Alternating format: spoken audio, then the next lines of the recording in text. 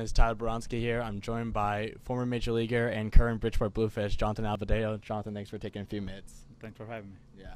Now, in 2000, you were drafted by the San Francisco Giants, but you didn't sign with them. Why did you choose not to sign with the Giants? It was a 35th round, and they asked me to go to college and see how I would do in college, and it was basically a draft and follow kind of deal. So I just went to Miami-Dade Community College and have a good year, and after that, I was drafted by the Pirates. Yeah, like you just said, drafted by the Pirates the next year. Spent 6 years in their minor leagues, starting and relieving.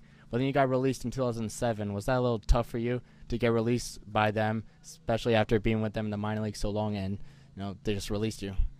Yeah, I mean, it was a little tough. I was in a tough situation that year, so it was more you can say a mutual decision, cause I was in the DL while I wasn't hurt.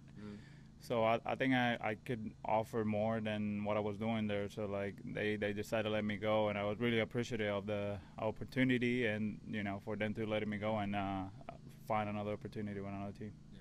Now you signed a contract with the Washington Nationals, AA with them, and then AAA, and you really had a great success at AAA with a .78 ERA. That was unbelievable, and then you got called up to the major league. So did you feel like you really deserved that call up, and how were you feeling during that stretch at AAA? I mean, I felt like I have a really good year that year. Even in AA, even my numbers weren't that great, but I pitched a lot, and I was always asking for the ball. So I think they liked that, and one of the coordinators went to watch the team, and he saw me and he really liked me, and he just decided that it was time for me to go to AAA, and he told me don't worry, I'll move you up, and it just happened. That's awesome. Now you were traded to the New York Yankees the following year for Tyler Clippard. Were you a little surprised by the trade, and how did you find out about it?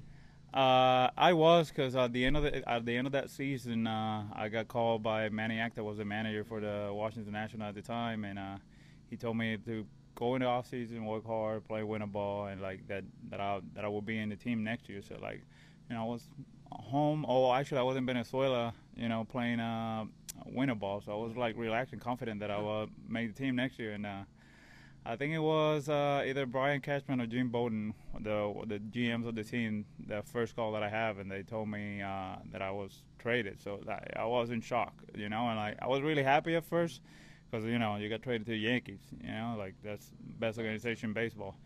But then at the same time, after I think about it, I'm oh, wow, I might go to the minor leagues again. But everything worked out, thankfully I made the team that year, and everything worked out. Yeah. You spent a few seasons with the New York Yankees, including that '09 team that won the World Series. From your perspective, what made that '09 Yankees team so special? I think we play as one. It was a very, very tight unit. It was like a family in there. Everybody pulled for each other, and we had a lot of come from behind wins. I think that's it make you excited for the next day. So I think that was one of the reasons why we won the whole thing. Yeah. Now, being a Yankee, you're instantly thrown into that famous sports rivalry between the Red Sox and the Yankees. What was that like for you to be part of that rivalry and play against the Red Sox and go to Fenway Park as a visitor? It was great. It was a great experience. The atmosphere was different every time you go to Fenway Park. Even at Yankee Stadium when we played Boston, it was different. You just felt that you were gonna play against Boston. The fans got to the field really early, watched BP. During BP there was 20,000 people already at the field. So it was pretty awesome. It was a great experience. Even in Boston, I think it was top of the 8 or bottom of the 8. They played what is the name of the song? Sweet Carolina. Sweet Carolina. That is amazing. I had the opportunity to pitch in bottom of the 8 in Boston one day, and that was I had chills, man. The entire crowd singing the song. It was awesome. That's really cool. Now, you play with a few guys that are probably going to make the Hall of Fame one day, guys like Derek Jeter, Mariano Rivera, Andy Pettitte. What did you see from those guys that are probably bound for Cooperstown compared to maybe other players? What did you see from the work ethic? I think it was more of other than the work ethic, it was pretty good, but I think more it was their mindset. It was you never seen them rattle, you never seen they might get angry, but you never seen them out of out of their game. It was always they were focused on what they were doing, and they know what their goal was, and until they don't achieve it, they don't stop. Now after the Yankees, you bounced around a little bit, Japan, the Diamondbacks, Miami, Mexico, and then you came here to Bridgeport in the Atlantic League. You're having a really great season with Bridgeport so far, and arguably one of the better pitchers in the Atlantic League. So were you a little surprised you didn't get picked up earlier in this season, or haven't been picked up yet? I mean, not really. This is the first time I started in a long time, so and I struggled a little bit at the beginning, so it was more of an adjustment for me type of thing, where I needed to adjust again to be a starter, and maybe my velocity wasn't what I wanted to be at the beginning of the year, and that's when most teams are looking to pick up players. So hopefully, and plus, like I say, I wasn't a starter before, so maybe they were waiting to see if I can hold for 140, 160 innings, So hopefully for next year something will come up and everything will be better. On this Bluefish team, pitching-wise, do you view as one of your roles veteran leadership on this team, especially with all this experience you had with those Yankees teams?